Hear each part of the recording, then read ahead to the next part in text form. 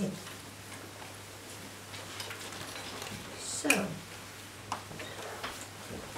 yesterday we ended talking about some of the results of karma, how it can, a full karmic action with all the branches complete can lead to a rebirth.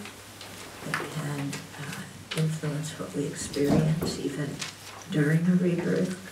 It affects our habitual behavior, and it influences what environment we're born into. Then the question arises, well, what karma ripens first?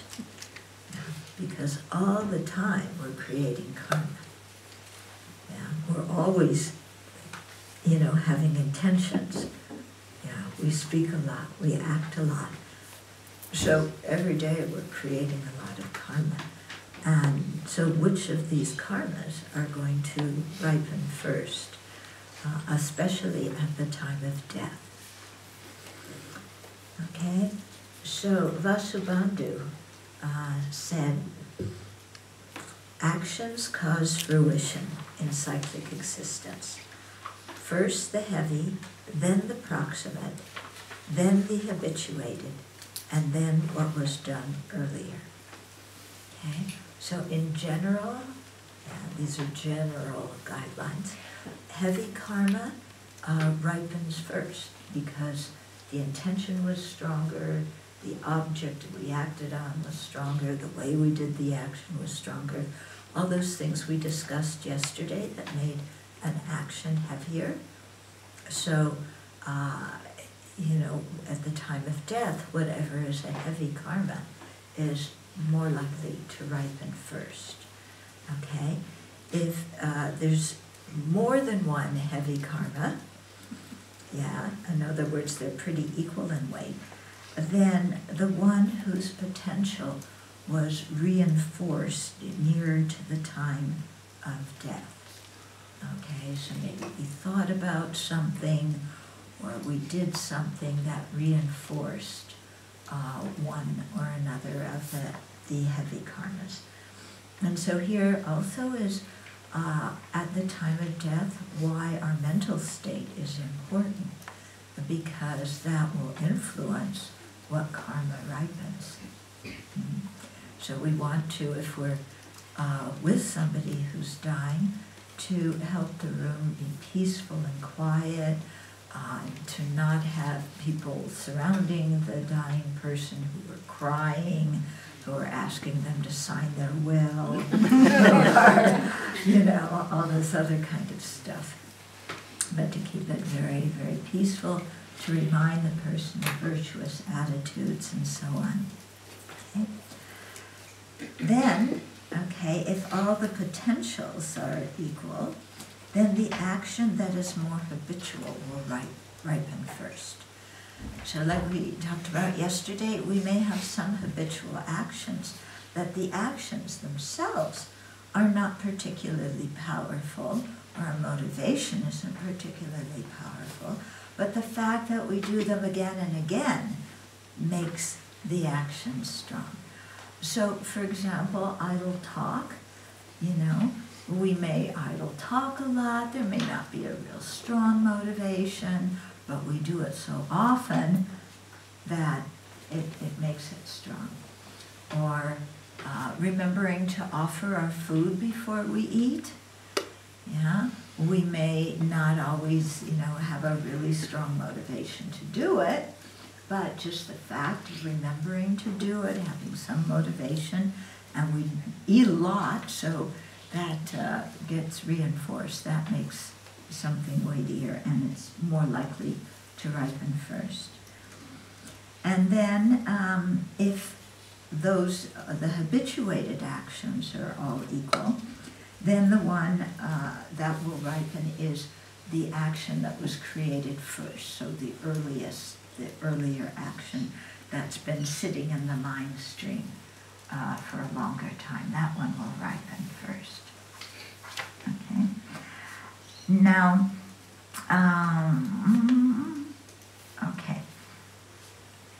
so we have a karma ripening at death, which of course is very important because that will influence what we're reborn as. But we have karma ripening all day long too, okay? We had breakfast this morning, yeah? That's the ripening of virtuous karma we created in the past. Okay, we're in a peaceful country now. It's the ripening of virtuous karma that we created in the past. Maybe you also have a stomach ache. That's the ripening of non-virtuous karma in the past. Okay, so all day long karma is ripening. And then as we discussed yesterday, how we react to the experiences we have creates more karma. Okay. So then there's a section that talks about definite and indefinite karma. Okay? So it says some actions are definite to produce a result unless that karmic seed is impeded from ripening. So in the case of negative karma, it's been purified. In the case of positive karma, we've generated wrong views and anger, and that's interrupted the ripening of the karma. So some karmas are definite, and others are indefinite in that they're producing a result at a certain time or in a certain way is more indefinite. Okay, but as we talked yesterday, the karmic seeds on our mind stream don't get lost, and they will ripen. Okay, so don't think indefinite means they kind of slipped away and I can forget about them. It's not like that. Okay, so definite karma are actions that have been done and accumulated. Okay, so I'll explain those two terms in a minute. So their results are certain to be experienced unless they're purified or obstructed. So done means that we consciously thought about or doing an action and set a plan, or that we set something in motion to actually do the action. Okay, so there's more active participation that's required for an action to be done. And accumulated means that we had the intention to act.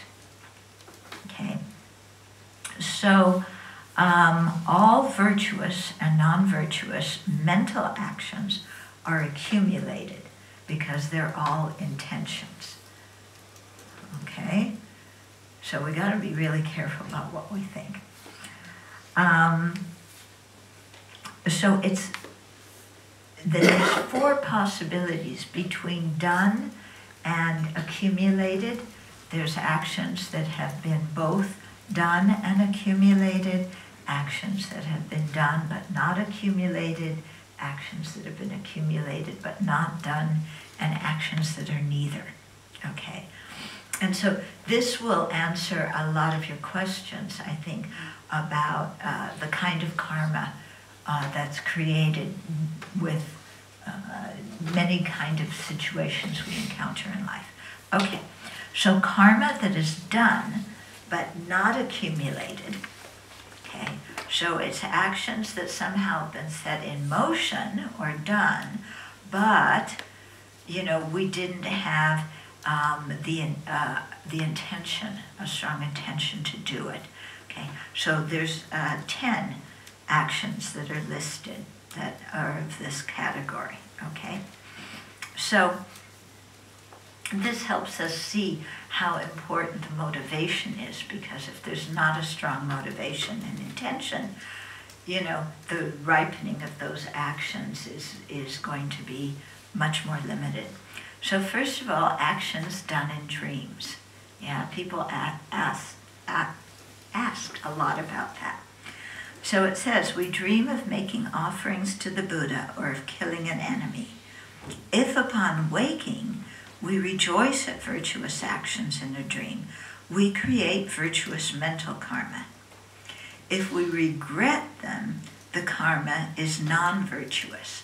So if you have a dream, let's say, of making offerings, and then you wake up and you go, oh, that was a good dream, and I didn't make offerings, but it was a wonderful dream and I wish I could, then that's virtuous. But if we dreamt we made offerings and then we wake up and we say, oh, I dreamt I gave everything away, may I never do that. Then that is not a non-virtuous kind of regret. Okay. Rejoicing at destructive actions in a dream creates non-virtuous mental karma. So you dream that your enemy's chasing you, and you turn around and whack him and kill him, and then you wake up and you go, oh good, I got that guy. That's non-virtuous, because even though you didn't kill anybody, you're rejoicing in killing. Whereas if you wake up and you think, oh, I never want to do that kind of action, that was just a really bad dream, then that kind of attitude is you don't accumulate any negativity from that. And that's virtuous mental karma. Okay, so that's kind of one type of action that is done but not accumulated. Then the second one is actions done unknowingly. Okay, so for example, believing the art supplies on the table are for everybody to use, we take them without knowing that they in fact belong to a particular person. Okay, so that happens sometimes. You're living in a group situation and things are there and you assume it's for everybody and you use it, but you didn't know that it actually belongs to an individual, and because that individual didn't put it away, Okay. Actions done unconsciously. So we accidentally step on an insect without any kind of conscious intention. Okay, so those are done but not accumulated. They're not going to be very strong. There's no intention. Actions done without intensity or continuity. So we, make an offhanded remark criticizing somebody, but it was just offhanded, it wasn't very strong, we didn't do again, or we chit-chat for a while and then, stop. So again, those actions aren't very strong. Yeah. So these kinds of actions are not going to ripen in a rebirth. They don't have the intensity to do that. Actions done mistakenly. So you wish to steal a book, but you steal a box instead. Okay, so you didn't, get what you wanted. Or you intend to praise one person, which is virtuous, but you mistakenly praise another person. Okay, so that virtuous karma isn't complete. Actions done forgetfully. So we tell a friend that we will not share their comments with others, and then we forget that we promised confidentiality and we blabber. Okay, so that's due to our forgetfulness, not due to a bad intention. However, when people ask us not to tell others, we should really try and remember that. It's not good to betray people's confidentiality. Then actions done unwillingly. So, you've been captured by, a soldier's been captured by the enemy and then is forced to do some negative actions to kill someone or do something. Okay, so actions where you are forced to do them. Yeah. So I guess it applies equally, if you're a little kid and your parents force you to save your allowance to give to charity and you resent it. Yeah, that's not a good attitude as a kid. Hopefully you'll grow out of it, but you don't accumulate that virtuous karma. Eighth is actions that are ethically neutral. So walking, sweeping, cleaning, these kind of actions, we usually don't have a virtuous or non-virtuous motivation, so they're not going to ripen in a big result. This is where the thought training or mind training practice can be really useful for transforming neutral actions into something virtuous. So for example, you know, you're doing the dishes is a good example, okay, or vacuuming the floor, whatever. So there's many different attitudes you can have when you vacuum or when you do the dishes. Yeah. So one could be, how come I have to clean up? This isn't fair. It's other people's turn and I get stuck with it. So there's anger in the motivation. Then if you clean up, you're creating negativity. Okay? Or there could just be you're doing it, you're not thinking of anything in particular. Then that becomes a neutral action, neutral karma. With mind training, then we specifically think something positive while we're cleaning. So we think, you know, may I clean away all the defilements of all living beings. And you think when you're washing the dishes or vacuuming the floor, that you're helping to cleanse sentient beings' minds and thus freeing them from suffering. So that creates a virtue while you're, you know, doing the dishes or whatever. So you see, you know, there's all sorts of opportunities to create virtue during the day if we're aware and if we pay attention. Okay? So I really recommend, you know, when you get up in the morning on work days, to really take a minute and generate a good motivation for going to work. Instead of just, you know, okay, it's Monday, I get up, I do my usual, you know, routine in the morning, and I get in the car, I get on the bus, I go to work, I do my work, I come home,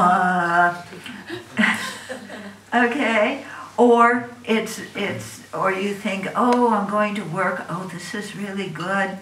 You know, I'm gonna earn some money, and then this is what I'm gonna buy with the money, and I'm gonna do a good job, and then they'll give me a raise, and maybe I'll get a bonus, and you know, then there's attachment. You're going to work with attachment. That's also not so good. Okay, but if you really stop and think, you know, okay, I'm going to work. I'm going to offer service to living beings, because everybody's job is in one way or another connected with offering service to living beings. Okay, so become aware of that. Yeah, whether you're manufacturing something, whether you're in the service industry, whatever you're doing, is you're offering service to living beings. And so, you know, to think, may everybody who uses whatever it is I'm involved in doing or producing, may they be happy. Yeah, why not think that? Yeah. And, you know, and I'm also going to work to be kind to my colleagues and to create a good feeling in the workplace too. So you generate that motivation, and then that really helps you through the day, and it changes the karma that you create. And it doesn't take long. Okay, ninth is actions eradicated through regret. So, example is, although in general we speak truthfully, we lie to someone and later have strong regret. Okay, so that was, we lied, it was non-virtuous, but then we had strong regret afterwards. So that makes the intention more neutral. Okay, or you make a donation to a charity, and then afterwards you go, oh, why did I give so much? The family could have gone on vacation with that money. Then that's a negative kind of regret. You destroy the virtue you created from generosity. And then 10th is actions eradicated with a remedy. Okay, so seeing, for example, seeing the disadvantages of killing, we no longer wish to go fishing, hunting, or take the life of any living being. And in fact, we do take the precept against killing. Okay? Alternatively, we weaken worldly attachments by attaining states of concentration, or we eradicate the seeds of destructive actions by directly perceiving emptiness. So these eradicate the effects of karma through an actual remedy or an antidote. Okay? So those are about actions done but not accumulated. Okay? Then, karma that is both done and accumulated. Okay? These are the actions that mainly produce rebirth. Okay? So when their 4 branches are complete. So these actions have 6 characteristics. So the action is done deliberately, not impulsively, and nor have we been coerced into doing it against our will. So we had an intention, and we did the action according to our intention. Okay, you're mad at somebody, and you want to tell them off, and you open your mouth and do it. Okay, then all parts of the action are complete. So in that example, you had the motivation, you identified who you wanted to tell off properly, you told them off, and at the end you said, good. Yeah, I stuck up for myself. I got that guy. Okay? Third, it sounds awful, but this is what we do, isn't it? Yeah, we don't like to admit it, but we all do that. Right? Oh, no, not me.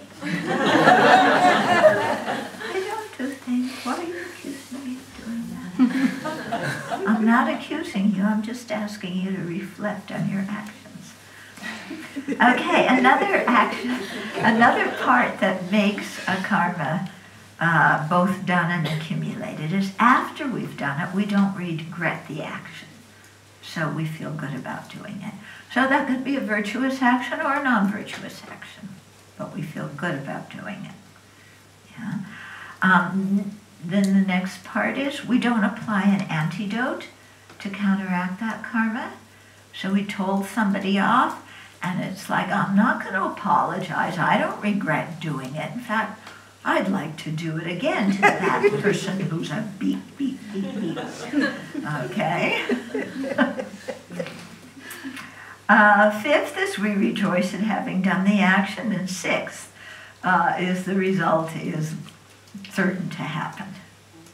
Okay? So we can see that there's ways, to make the karma complete and to make it heavy, and to make it incomplete so it doesn't ripen, or to make it so the ripening is much, much lighter. So it's very important, think about these things in your analytic meditation and make many examples from your life. And look at things that you did over the day, that day, and really analyze them in terms of these different branches. And then that gives you a much better feel about karma. And we may want to, focus more on what our reaction is to our own negative karma. So that we can weaken the way it ripens. Or we may find in reflecting on our daily actions that there's certain motivations that come up continually. Yeah, some people are very attached to pleasurable sensory experiences, and so all day long attachment is functioning, looking out for how can I experience some nice feeling. I want to eat nice food and see nice things and nice smells, you know, and the room has to be the right temperature for me, and the bed can't be too soft and it can't be too hard, and my clothes have to be, you know, the texture that feels good against my skin. And so you begin to say, oh boy, you know, a lot of my life energy, it revolves around keeping this body comfortable. And do I want to spend my life like that? Or you may find out that maybe a lot of your life energy is spent on making your body look good. Okay? You get up, you know, you put on your yoga clothes, and you do yoga, but you're dressed immaculately like a great yoga practitioner. Then you put on your gym clothes, which are stylish gym clothes, the expensive kind that let people know that, you know. And then you go to the gym and you work out, you know, and you make sure that other people see how well you do the workout and how attractive your body is, and you've slimmed down or you've fattened up, whatever it is that you wanted to do. And, you know, now look how great I look. Yeah. Okay. And then you go home and change clothes again, and now your body looks really good, so you put on clothes that make you look good. And then, of course, you know, you go dye your hair, and the men dye their hair now too, even they dye their beards sometimes. And, you know, if you don't have any hair, then you go and get some. Okay. You want to get some hair? No? You're okay? Yeah, I think it's great too. Yeah. Okay, and then of course every year we have to change our glass frames so that we have the in-fashion glass frames. You know, we don't want to wear the old-fashioned glass frames. Ugh, you know. I had to get new glasses last year, and I liked the old ones, and he really had to look all over to find a pair of the old frames, you know, because they fit me quite well, whereas the big, ugly ones, you know, there are plenty of those, but they don't fit so well. Okay. Okay, yeah, so you get what I mean. We start to understand how we operate much better. Okay, then there's the talk about when karma ripens, okay? So definite karma, you know, that's been both done and accumulated. It can bear results in this life, in the next life, or in the second life onwards after the next life, okay? So actions that ripen in this life are those that are very strong due to the special quality of the field, the object that we created the actions in relationship to, or regarding the strength of our intention. So, for example, objects relating to holy beings, our spiritual mentors, the Buddha, Dharma, Sangha, you know, bodhisattvas, and so on. Those actions are going to be heavier, whether they're virtuous or non-virtuous, and those karmas can ripen in this life. Or actions done with a strong intention, again, can ripen in this life. So it's good to be careful. Okay? Then actions that ripen after that, okay, so karmas are karmas that are less heavy, so those are more likely to be experienced in future lives. Yeah? So actually a great deal of the karmas that we create in this life, yeah, if they're not heavy, then those will be experienced in future lives. And similarly, a lot of the experiences we have this life is from karma created in previous lives that were not super heavy karmas, but maybe they were done repeatedly or whatever, and so we experience the effects in this lifetime. Mm-hmm. Okay. So, yeah. Oh, so a Sangha, in his level of yogic deeds, Yogacarya Bhumi, he lists 4 pairs of actions that may ripen in the same life that those actions are created. So first, non-virtuous actions done with a strong attachment to our body, and virtuous actions done with strong disinterest in our body. So what would be an example of a non-virtuous action done with strong attachment to our body? Plastic surgery? Mm-hmm. Plastic surgery. Oh, yeah, plastic surgery. Yeah. Adultery? Yeah. Adultery. Okay. What would be some examples of non-virtuous actions done with strong disinterest in our body? Self-mutilation? No, self-mutilation isn't disinterest in our body. Okay? It's actually quite interested in our body. Yeah? There's a strong motivation that's going on there. Mm-hmm. Smoking cigarettes? Well, again, that I think would be something with strong disinterest in our body. It depends what they mean by disinterest. I was thinking that disinterest meant that we aren't attached to the physical comfort of the body, and so that enables us to act more virtuously. Yeah, because smoking, there's a lot of attachment involved in smoking. Yeah, we may be disinterested in our health, but we're very interested in the sensual pleasure our body experiences. So I was thinking, non-virtuous actions done with strong disinterest in the body. Going without sleep? Deliberately going without sleep?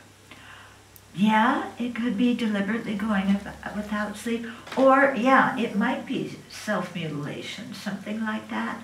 Because I'm thinking, it's non-virtuous. Yeah, I was thinking, disinterest makes it virtuous. But no, this is explicitly non-virtuous. Okay. Yeah. So these are likely to ripen in the same lifetime. Then non-virtuous actions done with great malice towards others. Oh, I'm sorry. I read the first one wrong. The first one is non-virtuous actions done with strong attachment to our body. So like you said, plastic surgery, smoking, that could be self-mutilation. It could be adultery, like you said. And virtuous actions done with disinterest in the body. Okay, so that could be refraining from those actions. Dashing into a fire to save something. Yeah, there was a story last week about a teenager running out of a house that was on fire, and then they heard a 3-year-old cry out, and he ran right back in to get the child. Yeah, and they both wound up with severe burns, and they both wound up dying. Yeah, it was very sad. but it was like this teenager didn't think twice when he heard the toddler cry out. He just went right back in. So that would be, you know, a virtuous activity with disinterest in the body. Meditation? Huh? Meditation? Yeah, meditating and, you know, not caring if your back hurts and your knees hurt and things like that. It just that example, if that's a strong action to ripen in this lifetime, for example, that boy running back into the fire, his virtuous action ended in him burning to death. Right. So how has that ripened as a virtuous action? It doesn't mean that every virtuous action done with disinterest in the body will ripen in this life. Okay? It's just talking about tendencies for things. Clearly, if that kid was burned, there's no opportunity for that karma to ripen in this life. So it's not like his virtuous intention is going to overpower just the physical causality of body being in a fire, you know. So you have different systems of cause and effect operating here, and the virtuous intention is not going to put out the fire, okay? But that kid died with a virtuous intention, you know, and a virtuous action, and that's going to bode very well for their future rebirth, okay? So all these things about karma, they're stated in order to give us general ideas, but because karma is very complex and the ripening of anything depends on so many different factors, it's not that saying this one attribute of karma is going to overpower all the other factors. Okay? So, yeah, we have to really think about the complexity of karma, and that we may create a very strong virtue this life, but if there aren't the cooperative conditions for that virtue to ripen in this life, yeah, let's say somebody was, you know, in Tibet before 1959, studying very hard, practicing very well, yeah, but then, you know, the Chinese took over Tibet, they had to flee, and there was no opportunity for a lot of that virtuous karma to ripen in this life because they became refugees. They had to go work on the roads in India, or they had to live in extreme poverty where they continued to practice, you know. So, you know, for something to ripen, there have to be so many different conditions around to make that ripen, okay? And this is where being able to make good decisions in this life strongly affects what karma will ripen and what won't. In the very first Dharma course I went to, I sat next to a young woman named Teresa, and we became friends. And she had been to Copan before, and you know, she was encouraging me to go for the November course, because we were in California at that time. The first course I went to was in California. So, so we made a deal that we would both go to Copan, and when we got there, then she would take me out for a chocolate cake in Kathmandu. Okay? So, you know, this was the big thing in those days, was to get chocolate cake on Freak Street in Kathmandu. Okay. So I went to Copan, I got there, and I'm waiting for, you know, I got to be there before the course, I'm waiting for Teresa to come, and other people knew her, we're all waiting for Teresa to come. And the course starts, no Teresa, the course ends, no Teresa. What happened to Teresa? And then we learned, this was in the autumn of 1975, you might recall, and you may not, that there was one French man in Thailand who was a serial murderer? Oh, gosh. Do you remember? Yeah. So she was one of his victims. Oh my. She had gotten to Thailand on the plane. She went to a party. She met him at a party. He invited her out to lunch. She accepted the invitation. Okay, so here you see the decisions she made in that life. The decision to go to the party, the decision to go out to lunch with somebody who she didn't know very well. And the next thing was they found her body in a Bangkok canal. Okay, so she had some strong karma, you know, to have an untimely death, to die early. Yeah. And the actions of going to the party and accepting his lunch invitation provided the external circumstances for that karma to ripen. If she hadn't had gone to the party or accepted his invitation, that karma still would have been on her mind stream. Okay? But perhaps if she had gotten to Kopan, she would have done very strong purification that would have lessened the potency of that karma. Yeah. Or if she hadn't, perhaps some other situation would come about where it would ripen. Okay? So you can see that the decisions we make this lifetime influence what karma ripens. You know? So when somebody drinks and drives, it's not just that the liquor can make you have an accident, but the liquor creates the conditions so that a previously created strong negative karma can ripen, such that you get in an accident. Okay? So, so it behooves us to try and make good decisions in this lifetime so we don't put ourselves in situations where non-virtuous karma from previous lives can easily ripen. Okay? But to put ourselves in situations where our virtuous karma can ripen, and even if non-virtuous karma ripens, it will, we can see it as purification. Okay, so let's say Teresa she just had gotten to Bangkok, changed planes, and got to Kathmandu. You know, she's at Kopan. Then, you know, more likelihood that some virtuous karma could ripen. Yeah, she's hearing teachings, she's getting more good imprints on her mind, and so forth.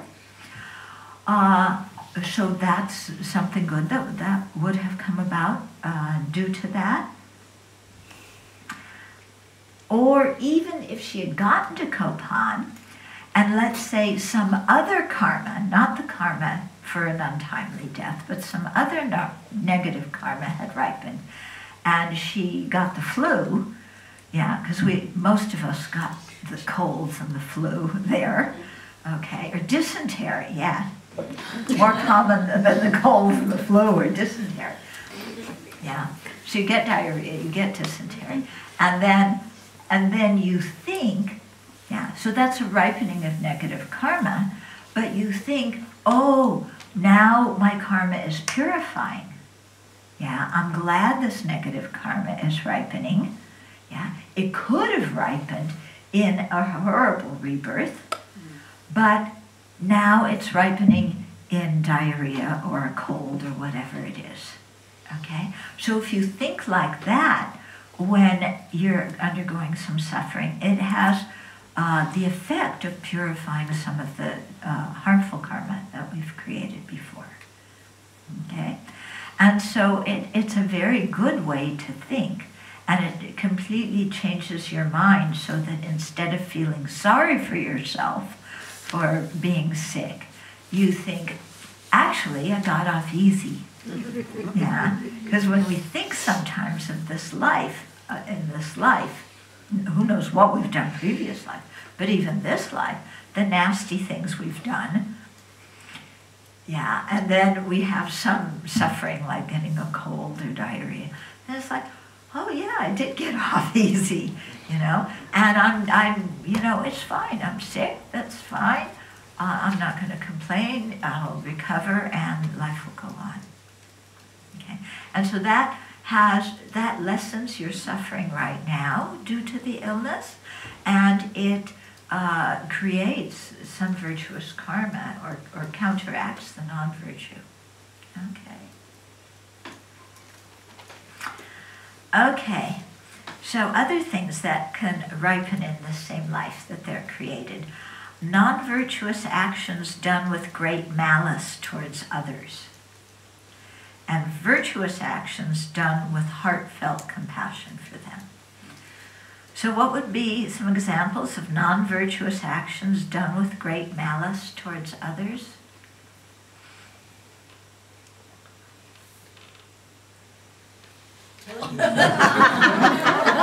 Your minds are blank. Yeah, you don't read the newspaper? What are some examples? Domestic violence. What? Domestic violence. Violence against another person. Yeah, violence against another person, yeah. Violence against animals. Gang warfare. Yeah, domestic violence, like beating somebody up in a bar, and, you know, who knows what. Okay. Yeah. How about virtuous actions done with heartfelt compassion for them? What are some examples? Helping a sick person. Yeah, helping a sick person who can't take care of themselves. Not because you feel obliged to, but because you really care about them. Okay. Okay, more actions that may ripen. Non-virtuous actions done with deep malice and lack of respect for the three jewels or our spiritual mentors. And virtuous actions done with deep confidence and regard for them. So what are some examples of non-virtuous actions done with deep malice and lack of respect for the three jewels or for our spiritual mentors?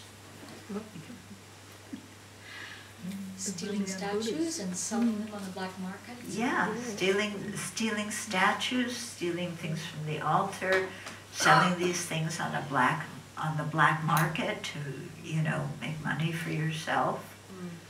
Yeah. What are examples of virtuous actions done with deep three jewels in our spiritual mentors? Volunteering for the community or Yeah. Sangha. Yeah, volunteering to at a monastery, at a Dharma center, because you really want to see the Dharma grow. Okay. Then non-virtuous actions done with intense animosity towards those who have been kind to us, such as parents and teachers, and virtuous actions done with an intense wish to repay their kindness. Elder abuse. Huh? Elder abuse for the first Elder one. abuse?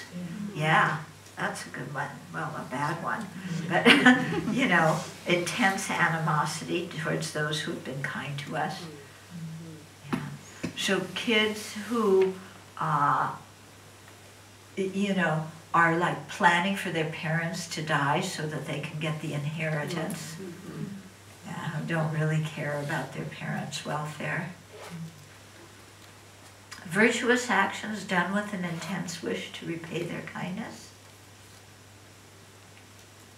The reverse of that, taking care of elder Yeah, parents. and caring children. for them. Yeah, doing what you can. So I heard an example of something happening that was quite disturbing to me. In another Buddhist tradition, not the Tibetan tradition, but another one, there had been an elder nun who had ordained many, you know, several students. And she was, the elder nun, was living with some of those students, but gradually they all went to other places where they could learn more and do more, and they left her alone in her 80s without an attendant, without anybody caring for her.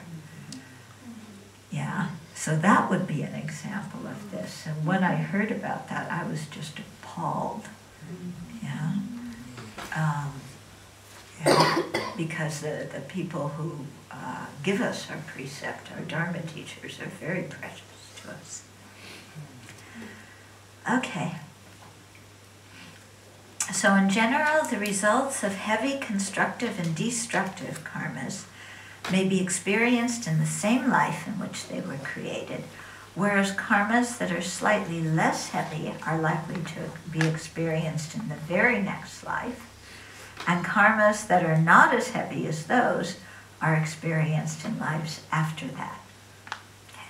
But that's just a general thing, because it could be, let's say that we create a lot of heavy karma in this life, some virtuous, some non-virtuous. At the time of death, a Dharma friend is around, reminding us of our Dharma practice, of our teachers, of the three jewels. That makes it so that we have a virtuous mental state. So a virtuous karma ripens at the end of this life, and we have a good rebirth in next lifetime. Yeah, but then still that heavy non-virtuous is still on our mind stream. So then let's say at the end of our next lifetime, yeah, we're in a hospital and they're the TV's on and they have a war movie on, or, you know, Spider-Man movie on, and there's all this violence and people zapping each other, and you're dying in the middle of it. Yeah, because nobody turns off the TV. And all your relatives are around you and they're screaming at each other and blaming each other. Yeah, and then that stirs you up, and then that could make the non-virtuous karma ripen. Yeah. Okay.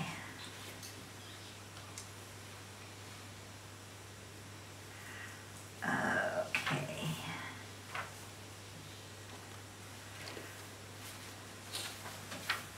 So then, then just to mention, there's what we call projecting karma and completing karma. So projecting karma is the karma that pushes us towards a rebirth, and completing karma are all the various kinds of karma that ripen, that create different circumstances in that rebirth. Okay, so for example, at our abbey, our monastery, we have 4 kitties. Okay, these kitties are, would we say pampered? That's putting it mildly. Okay, so they were born in the animal realm. That is a result of non-virtuous projecting karma. But they have plenty to eat. They are petted. They have one of our nuns makes the most comfortable beds for these cats to sleep in. You can't imagine. They are walked every day almost on a leash, Yeah, you can walk cats on a leash. It's tricky, but it can be done. These cats don't lack for anything. So they have non-virtuous, their life is a result of non-virtuous projecting karma, but a very virtuous completing karma. Yeah, because they live. They also listen to teachings. Huh? Oh, they also, yes, of course. When we have teachings in the hall where they live, because they don't go to all the buildings because some people are allergic to cats, but in the one building where they live, they all come to teachings when we have teachings in that building. Yeah, so we make sure we do roll call. Yeah, my tree. Meow.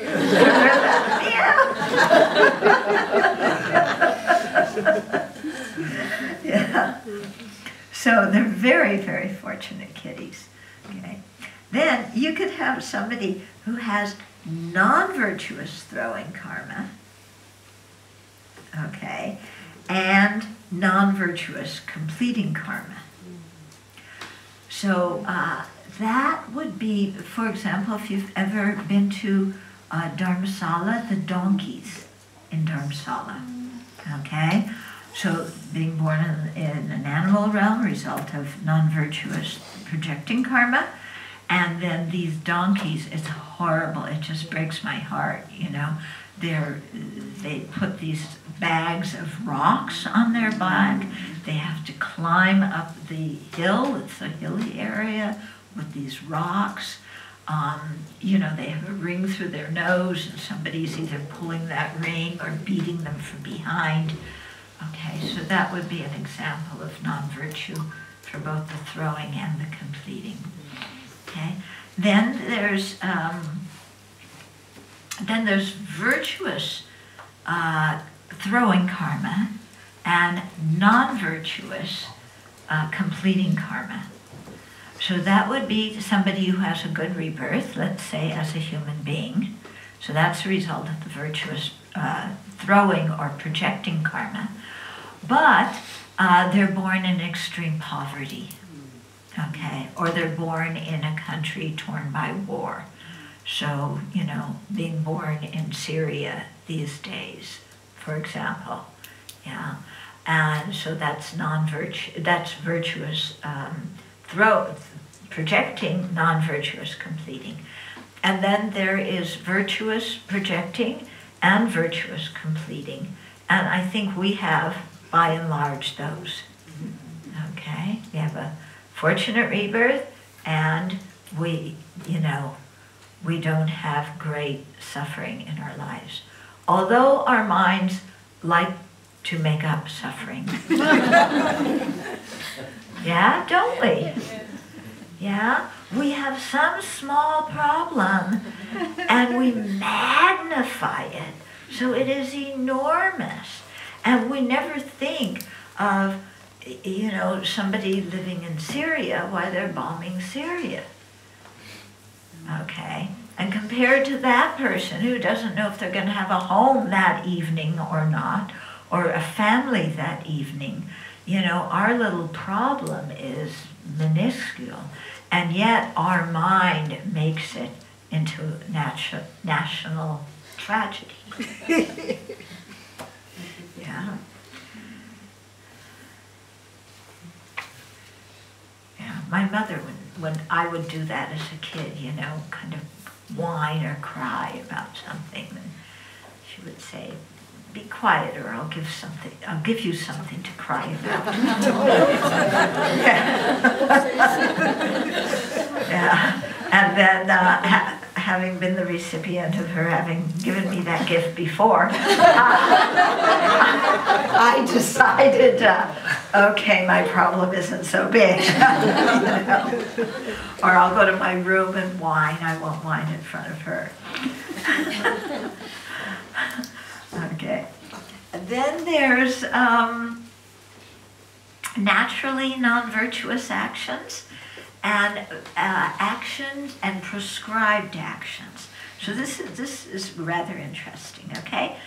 So karma is also divided into naturally non-virtuous actions and actions prescribed by the Buddha.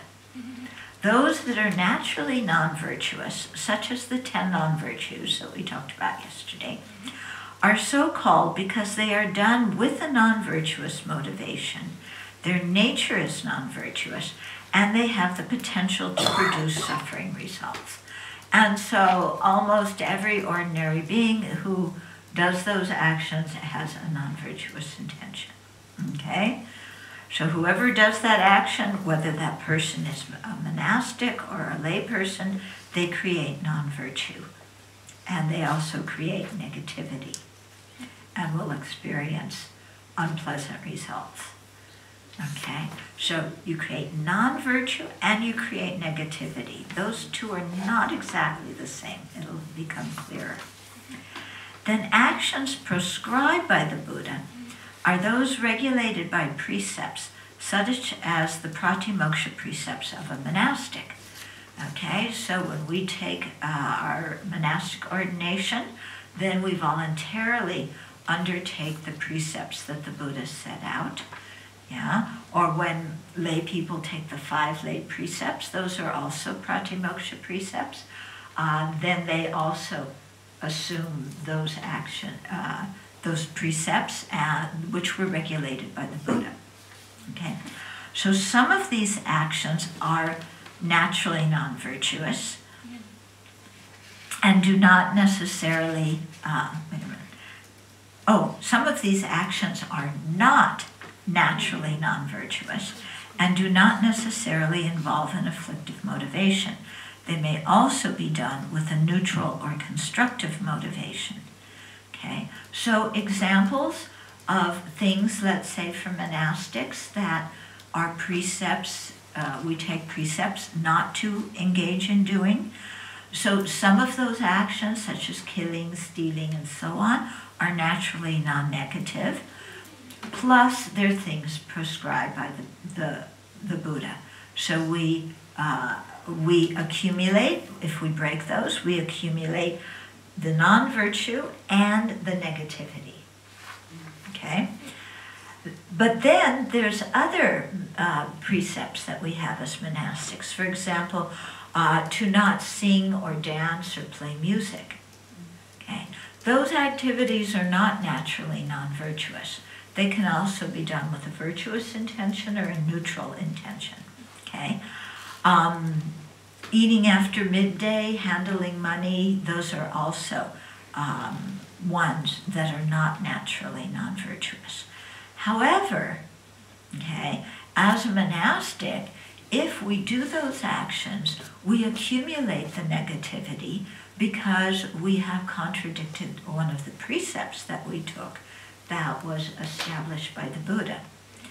Then it also matters with what kind of motivation we did that activity. So let's take singing, for example. We have a precept not to sing. Yeah? But you see that we often chant mantra. Yeah? You could say that's a form of singing. So, but if we do that with a mind of faith and devotion, okay, then the action may be virtuous, but there's still, we contradicted that precept. Okay? Or you could sing, you really like rap music, and you start, getting into the rap music, and, you like your voice and you want to show off your voice and gain some attention to yourself because you have such a good voice or whatever, then your motivation becomes non-virtuous. Yeah, so the action was neutral, but the power of our motivation made it non-virtuous. So then you accumulate the non-virtue and the negativity. Okay? Yeah. So when those who hold monastic precepts transgress a precept, they commit an offense or a downfall by engaging in the action prescribed by the Buddha. To purify this, they must confess and apply the appropriate method as prescribed in the Vinaya. For this reason, it is very important for monastics to attend a posada rite with 4 or more fully ordained monastics. So posada is, the Tibetan is sojong, and it happens fortnightly, and we come together as a community, 4 or more fully ordained people, and we confess our breaches and negativities to each other, and then we recite our precepts together. Okay? So it's very important if you're ordained to do that, because otherwise, you may, chant your mantra, eat at night, sometimes put on lay clothes or whatever, but you don't go and purify those transgressions, and then that's not so good. You know, you have to go and confess those things and then purify them. The breach, you know, the category of precepts is, then there's different ways of making amends. Okay, so there's one category of precepts. They're called Sanghavasesa, or remainder. They're called remainders because you still have your ordination, but you really did something that's pretty awful, that if you don't watch it will endanger your ordination. Okay, so those, if we want to purify them, then there's a period of penance in which we temporarily relinquish our monastic privileges. We usually have 35 privileges as fully ordained people. We relinquish those for the duration of the penance time. And then there is a manata, the rehabilitation ceremony, whereby you have to have big groups of monastics come to reinstate you. Yeah, and it's a real pain in the neck. Yeah, the other monastics, you know, there has to be a lot of them. Their study and everything gets interrupted. They have to come together, do this whole ceremony. Meanwhile, during your penance time, you have to go and confess every day. You sit at the end of the line. You relinquish your privileges. And so just because it's such a pain in the neck, it is a good motivation not to do those actions. Okay? But that's what has to be done to be, you know, to be reinstated. There's another class of transgressions. They're called forfeiture lapses, and this is when we obtain some material possession for our livelihood, but not through correct livelihood, through incorrect livelihood. So this could include having more than the requisite number of robes. It could include misusing somebody's donation to us. They gave us a donation for one purpose, we use it for another. There's all sorts of ways to do this. So if you commit one of those, then again, it's kind of a pain in the neck for the Sangha, but a little bit less pain in the neck. But it is very embarrassing, because whatever you got that you didn't get through the right livelihood, you have to give up in front of the Sangha, so everybody sees it. And then they give it back to you, and you feel totally embarrassed. Okay, so that also is a good motivation not to do those actions. Okay, then there's other actions where we can confess to one, actions that aren't so strong, where we can confess to one, to one other monastic. Yeah, and so, but then we have to go to the posada, the sojung ceremony, and recite the precepts together in the community. Okay. Okay.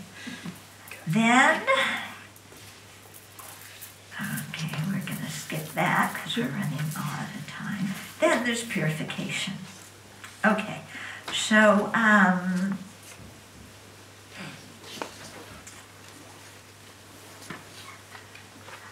so there's a passage in one of the sutras. I've always wondered where the four opponent powers, we hear about that so much, and I was always thinking, what's the source for that? Finally found it. There's a sutra called the Sutra Showing the Four Dharmas, or Chatur Dharma Nirdesha Sutra. Okay? And so in it, there's a passage that says, Maitreya, when a bodhisattva mahasattva possesses these four powers, they will overcome any negativities they have done and accumulated. What are they? They are the power of regret, the power of the antidote, the power of resolve, and the power of reliance. Okay? So, the power of regret is regretting whatever non-virtue we have done. Regret is very different from guilt. Okay? We have to be very clear about this, and we have to be able to identify what regret feels like in our mind and what guilt feels like in our mind. Okay? When we feel guilty, which I'm sure you're all very familiar with, yeah, because our culture is really a guilt culture. We think, I'm so terrible, I'm so awful, how could I have done that? This was just despicable. Something's really wrong with me. I don't want anybody to know, because if they know that I did this, nobody will like me. And there's a lot of very negative self-talk. Okay, that's guilt. Sound familiar? Yeah. Regret is simply, I made a mistake, I regret it. Okay? There's not all this, I'm such a terrible person, I'm unworthy, I'm bad, blah, blah, blah. Okay?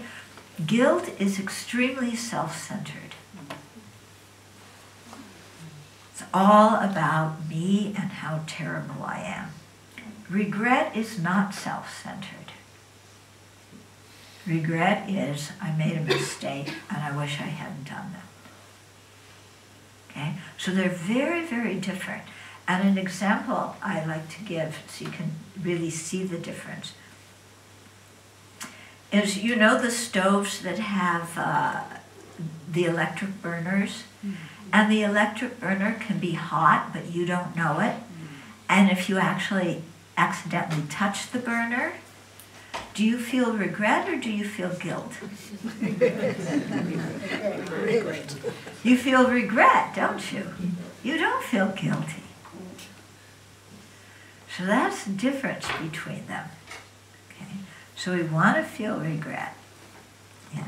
And we want to regret our non-virtues, but we don't want to regret our virtuous actions.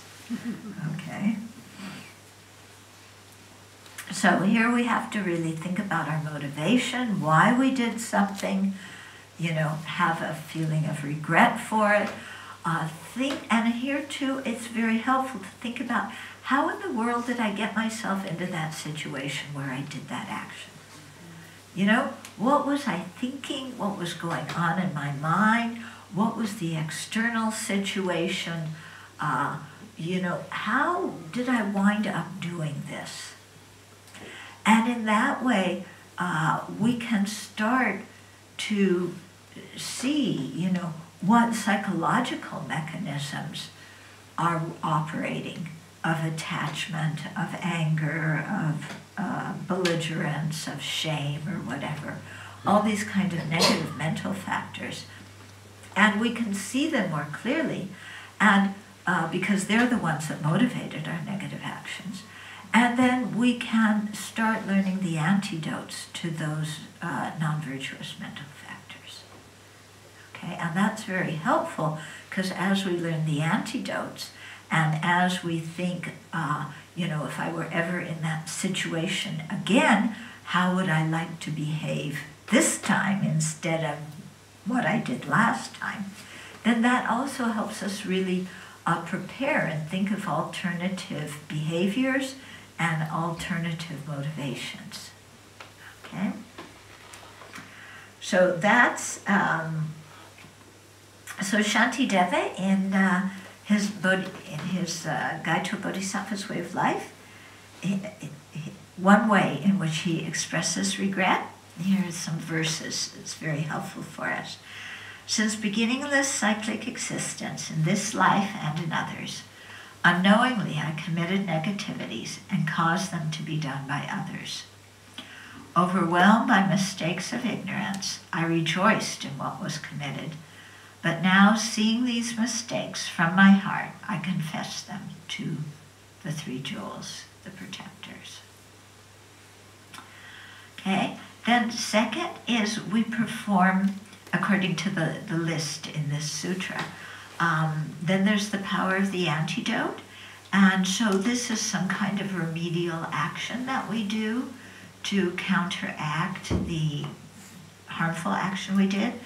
So that could be reciting, studying, and so on, different sutras or Dharma teachings, meditating on emptiness, reciting mantras, reciting the names of the Buddhas, bowing to the Buddhas like you do during the prostration practice to the 35 Buddhas, making offerings, making Buddha images, creating altars, and things like this, okay? Volunteering, volunteering at the Dharma Center, at the monastery, volunteering at a charity, any kind of virtuous action can be a remedial action here.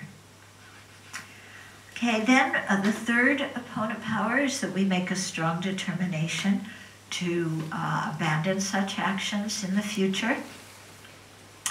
So there are some actions where we can look at them and say, I will never do that again. It's like, I did that. I do not want ever, ever, ever to act that way. And we can say clearly, visualizing the Buddhas, I will not do that again. Then there are other actions. Can we really truthfully say we'll never gossip again? Can we really truthfully say that we'll never say harsh words to somebody again? Those are a little bit harder, aren't they? So there, what's advised is instead of saying, I will never do them again, is pick a time period that you think you can go through that time period without doing that action.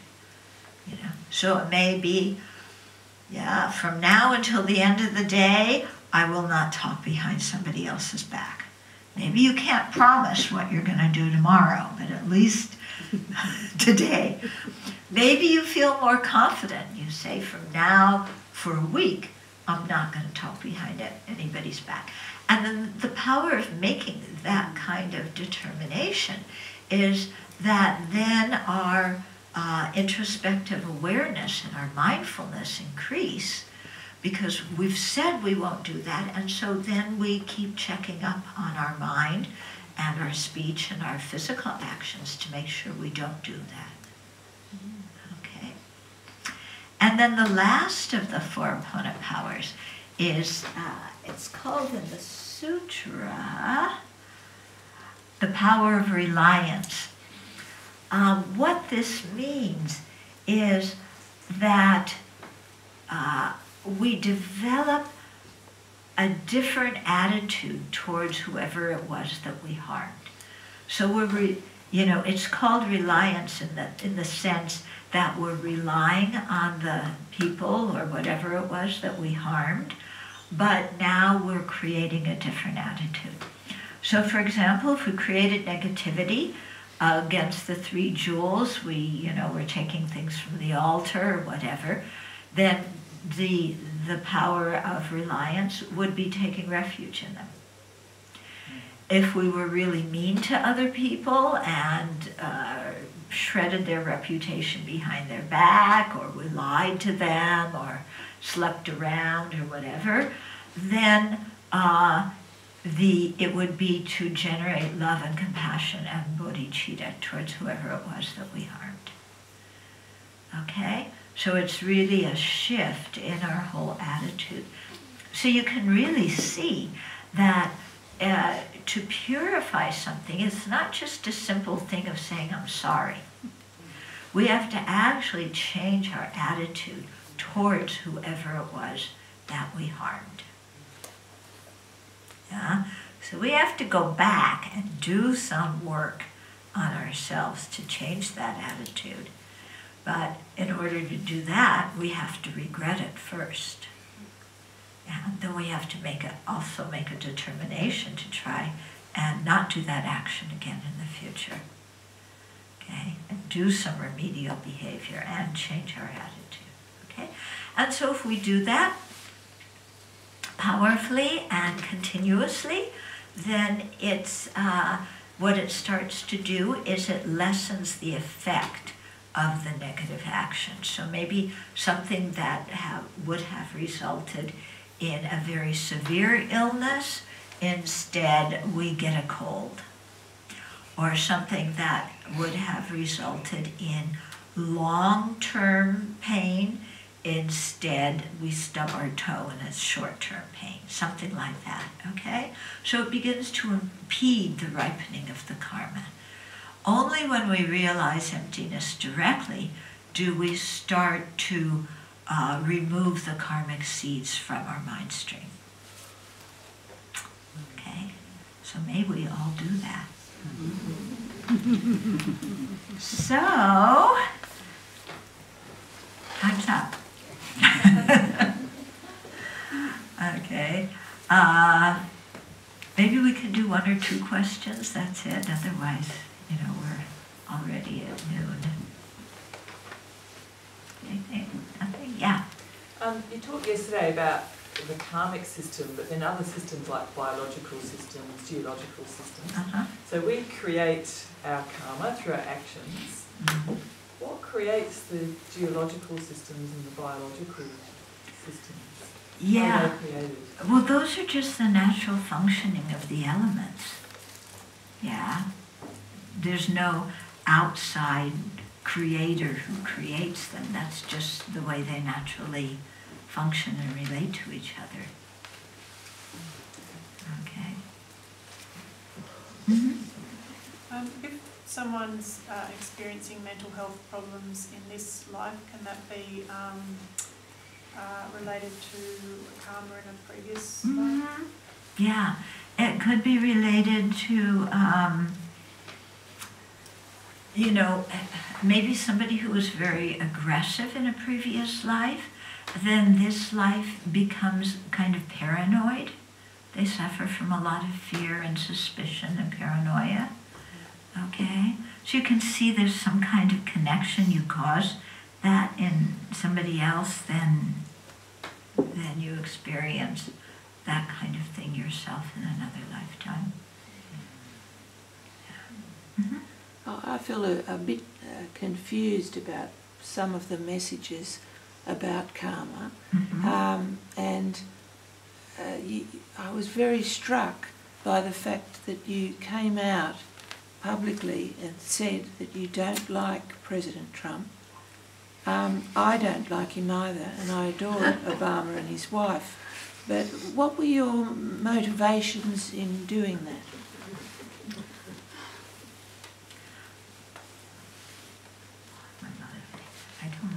I don't like his policies. Yes, but Yeah. were you trying to warn us or to... No, I don't think I need to warn you. But you needed to tell us that. You're here as our teacher. You're in a very powerful position. And yeah, no, that wasn't something meant to instruct you on politics or anything. You know, I don't believe that religious leaders should tell people who to vote for. No, but you expressed a strong opinion, and I sort of feel almost culpably paranoid after hearing all this stuff about karma, you know, that you feel as if the next step you're going to do something wrong. And I can see that it's okay to express a strong negative opinion about somebody. That isn't gossip, or it's, you know what I mean? It's hard for me to distinguish. Okay, what I was doing, Yes. you know, if I said I don't like I don't know that did I say it in those Yes. words, I don't like President Trump, Yes. or did I said I don't like his actions? You said you didn't like him. Did I? Did I say that directly Yes. about the person? Yes. Okay, so that was my mistake. I should have said I don't like his actions. Okay, because I gave you that whole talk about separating the person and the action, and then I did it myself. Okay. Confusion in your Yes. audience. So I confess that. Okay. You know, I don't like his actions. Yes. Yeah, the person has Buddha nature. I also feel a lot of compassion for him. Yes. Because I look at him and he's clearly somebody who's extremely unhappy. Yes. And extremely unfulfilled. Yes. You know, so I have to have compassion for Yeah. him. I don't have, you know, Yeah. if I said I don't like him, it doesn't mean I want to go beat the guy up. No. Okay? Thank you for clarifying. Okay, good. Thank you for calling me on. I didn't mean to find fault. I was just confused and needing clarification. Okay. Yeah. Yeah. Sorry, just one more thing. It's very easy to become, to lose confidence and become a little bit anxious with a lot of the teachings, particularly around karma, what's right, what's wrong, what's good, what's bad, all that sort of stuff.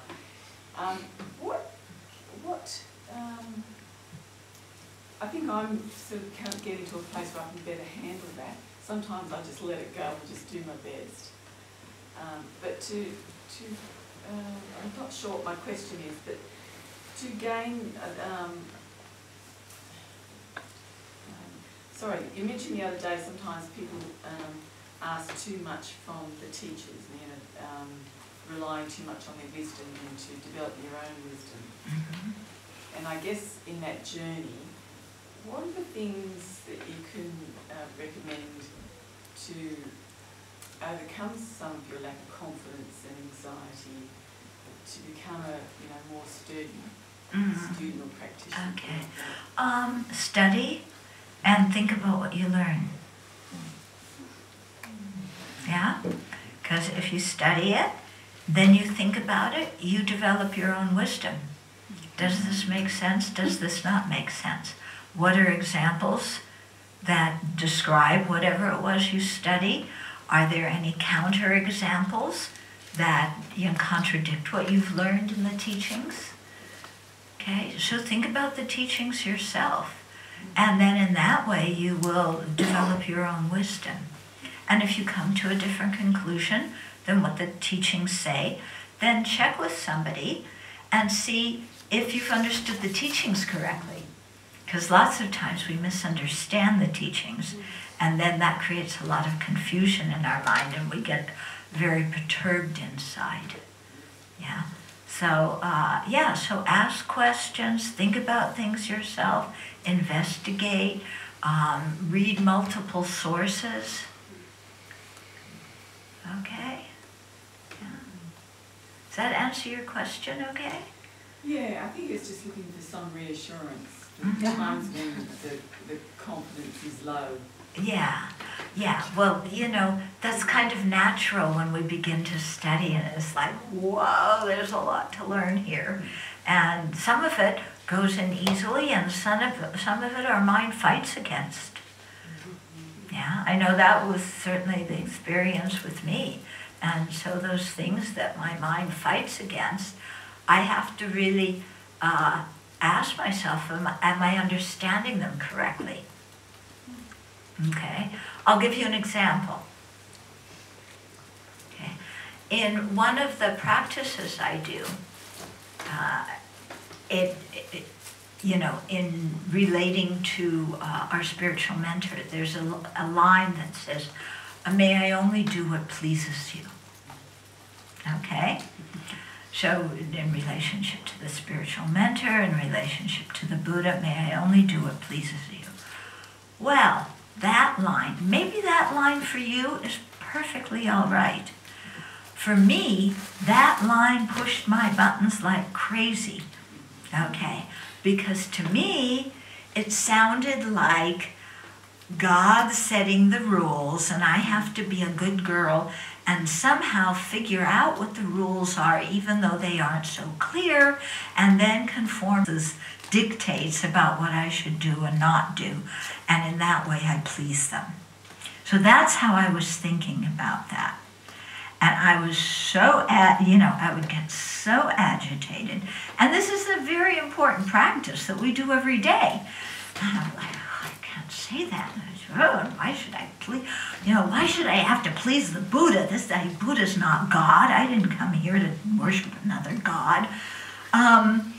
Okay, and then as I thought about it, so I struggled with this for a long time. And then I thought about it more and more and more, and it's like, well, what is the Buddha's deepest wish for sentient beings? That we have happiness and its causes. Okay, that makes sense. Who creates the causes for our happiness? We do. When we create the causes for our own happiness, does that fulfill the Buddha's wish for us to have happiness and its causes? Yes.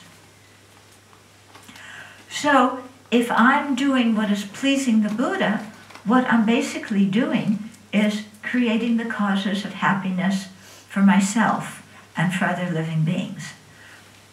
Do I think that's a bad thing to do? No. Is anybody forcing me to do that? No. Yeah. Did somebody else make that rule? No. And so I realized I was, completely projecting something on that line in the text that didn't have to be there. Okay? What I was projecting was a misunderstanding. Yeah. But it took me a long time to really figure that out. Okay?